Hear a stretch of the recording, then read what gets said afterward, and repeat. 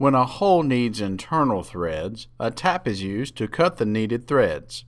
Taps are hardened tools that have the size and shape of a specific thread pitch and diameter. Taps come in different forms. To start threads, a taper tap is used. This tap has 6 to 10 threads tapered before the full diameter threads are reached. A plug tap is used after the taper tap. Plug taps have a taper on the first 3 to 4 threads before full diameter is reached. Finally, a bottoming tap is used to carry the thread at full diameter to the bottom of a blind hole. A bottoming tap typically has 1 thread of taper. Before tapping, it is important that the operator uses the tap drill size to drill the hole.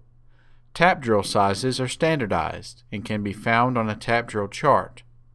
The drill size is smaller than the tap size, so material remains for the tap to cut threads. It is also advisable to countersink the hole to provide a proper lead-in and prevent thread burrs from surfacing.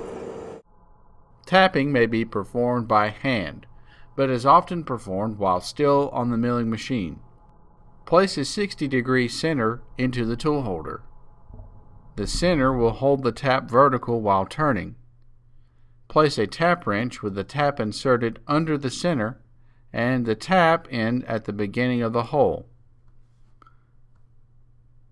Apply cutting oil to aid in the thread cutting process.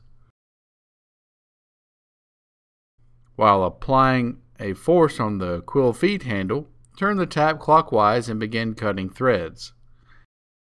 The center used here is spring-loaded and keeps constant pressure on the tap.